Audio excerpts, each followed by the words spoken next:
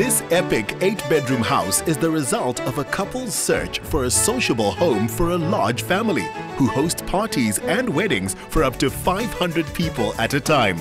Their solution? Build their own. When you're in love with a country like Italy, but you love your country more, then why not bring a piece of Italy to South Africa and call it home? This is exactly what the Ghanis did. Combining classic design with the family's Muslim culture, this expansive showpiece was quite a commission for interior designer Amanda Caudle. Wow, this is a spectacular entrance, very dramatic. It really is a dramatic entrance, and it needs to be because this is an Italian palace. So you want the old world grandeur as soon as you walk in the door. So we've got inlaid with mother of pearl here on the stairway. It was handcrafted and carved by a lady called Farad Gani from Pretoria.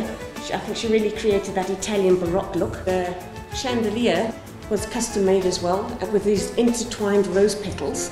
And so Peter Metal Studios introduced those rose petals again within a classical format of a balustrade coming down the stairs. Now an Italian home wouldn't be anything without a lot of marble. I don't think any Italian home would be complete without its marble. This is an Italian marble that we used on the floor, and it's quite magnificent with an inlay, which was also custom made for this client. Again, playing on their rose petal theme. And of course, it wouldn't be an Italian house without an atrium. We had Charlie Vittori do a beautiful Tronquerel painting within it, and it allows natural light to come through. So this is a practical consideration, plus it adds to the aesthetics of the Italian look. I'm starting to feel very Italiano already. Whatever its function, every space was approached as a masterpiece of its own. You know, with a corridor that looks like this, we wanted to create that Italian interest in it. So we've done a dome ceiling with hand-painted effect again, and we created niches going down the passageway for points of interest. The challenge, of course, was to find an 11-meter runner to fit such a grand passageway. The formal lounge looks ready-made to film a period drama. I can't believe my eyes. Every room just gets better and better. Yes, this is also my favorite room of the house. The client wanted it to be a traditional Italian home and with the full formality of an Italian villa in the old world sense. So we really went to town with every single detail, with the paneling. The walls were not wallpapered, they were actually hand printed, the way it would have been done years ago. We picked up our colour scheme, we went with it, and we went to every length to get this absolutely right. Italy boasts more World Heritage sites than any other country and offers many inspiring ideas. That's a minstrel gallery, that. And in days gone by, you would have had your musicians up there playing for the people that are sitting down in the lounge enjoying it. Adjacent to the formal lounge is Mr. Gani's study. He's a businessman and he often does formal meetings which might spill into the lounge afterwards. We sourced all his furniture from Italy. The bookshelf was specially commissioned for that particular size of study.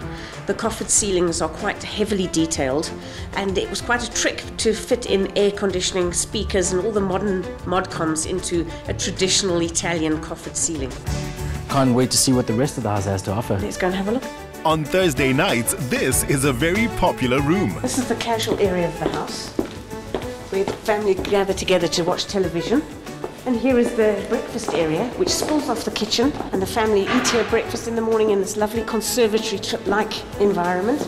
And then down here we've got the entertainment area. We've got jacuzzi, swimming pool, doors sweeping out onto the lovely garden. I can imagine that this could be one of your favorite places in winter. Absolutely, it's a sun trap here. It is a sun trap. The sunroom has a fantastic view, and what catches my eye from this perspective is the lovely gazebo over there. Yeah, that is almost like a basilica.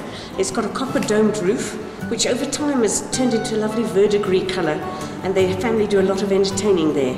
So it spills out onto the garden, and there's a moat that goes around the side of it, which gives you that lovely watery feel. So, but speaking of the family, should we go and meet them? Absolutely. The 18-seater dining room table is a necessity.